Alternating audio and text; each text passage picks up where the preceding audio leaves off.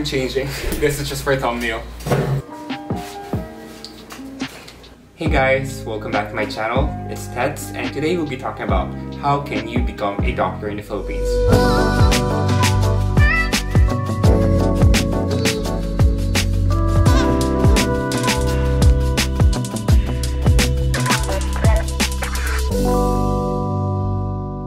So since I got into med school, one of the questions I often get is, what is your specialization? How long does it take you to become a doctor? Am I specializing in anything? Where I am right now in my career.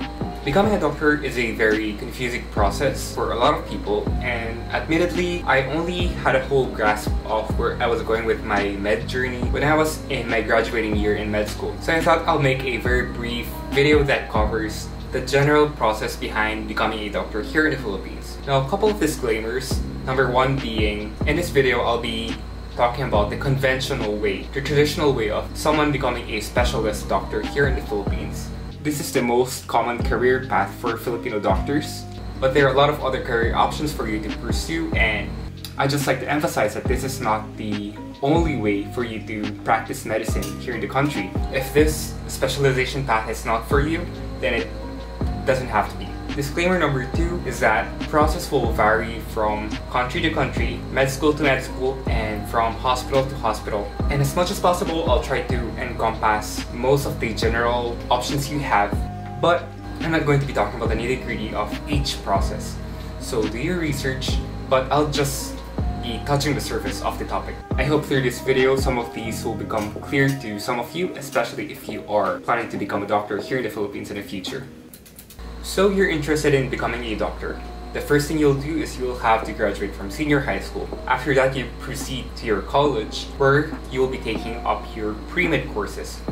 Health allied courses have been labeled traditionally as pre-med courses, such as nursing, medtech, physical therapy, occupational therapy, biology, psychology. However, in the recent years, those restrictions are no longer in place. I even have a batchmate who are graduates of foreign language, music, accountancy, business. So when we're talking about pre-med, just keep in mind that it's any course you'll be taking prior to med school. However, it's important to make sure that you also know the requirements of your med school.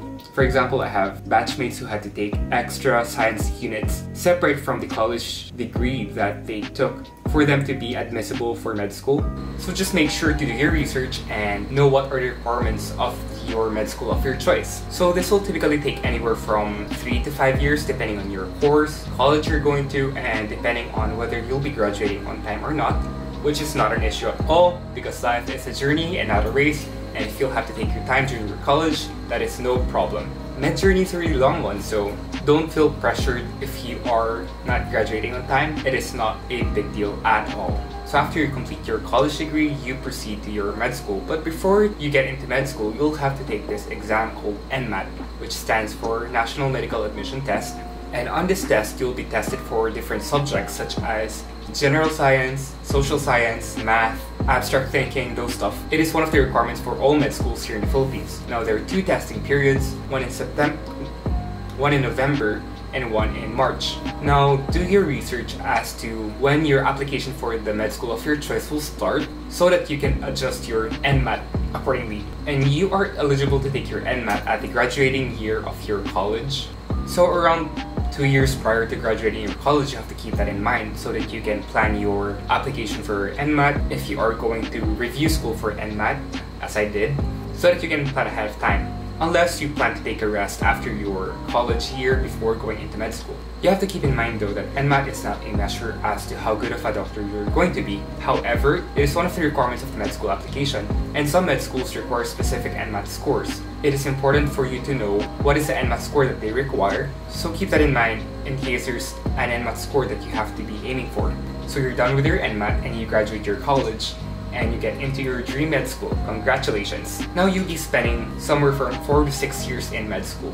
For most med schools here in the Philippines, the first 3 years will be spent in the classroom, and one last year, you'll be working at the hospital as a doctor for your clinical exposure.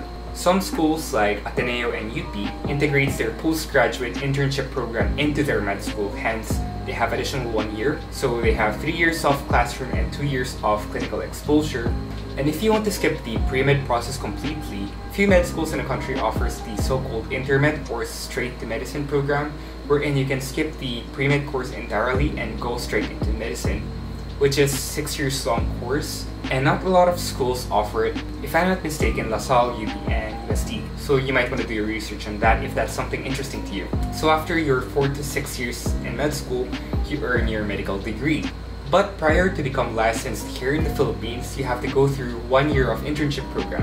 You apply to your hospital of choice through the ATMC, and they will assign you to a hospital. Now, how the internship will look like will vary from hospital to hospital. One factor being, is it a public or public hospital, private or public hospital, the type of work, and duty schedule also varies from hospital to hospital.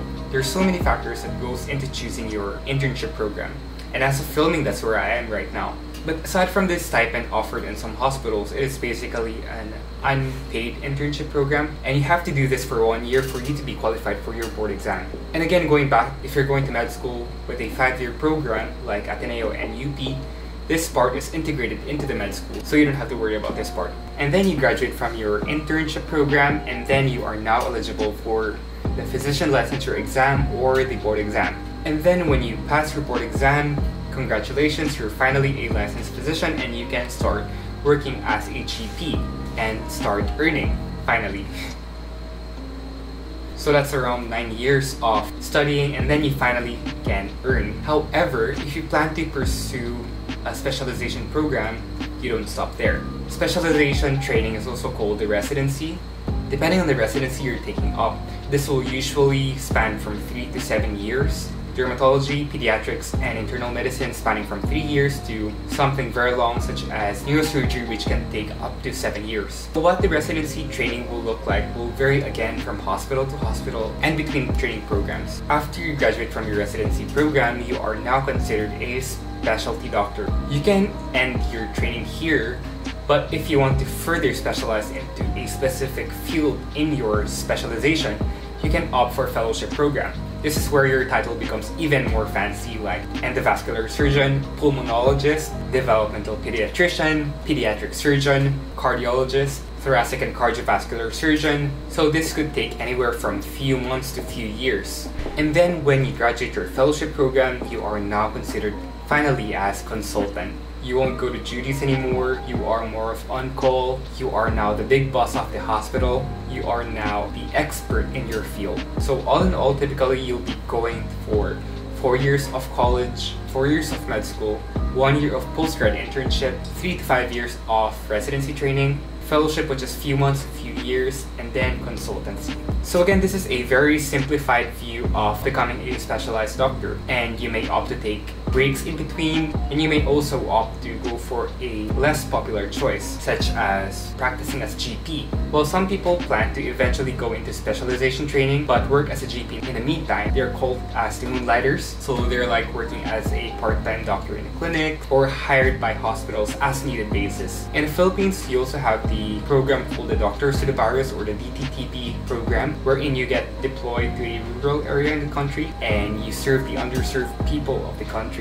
as a general practitioner. This program comes with a salary and degree in public health after you finish the training program. And while not the most popular option, but nonetheless very important, are the health policy making, medical research, and other advocacy work. So there you have it. That's a very simplified view of how to become a doctor here in the Philippines, and I made a written article linked down below for you to view.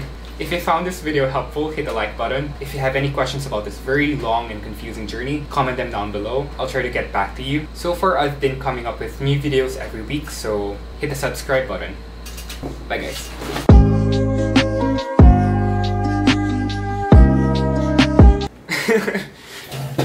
I decided I'll do a reshoot of the whole thing because it's so hot here right now, and I could see myself in a viewfinder. I was so pissed. I try not to shoot with my AC and my electric fan on because of the audio. I just couldn't do it. It's too hot. So I decided I'll just have my lunch first, have some iced coffee, and we're good to go.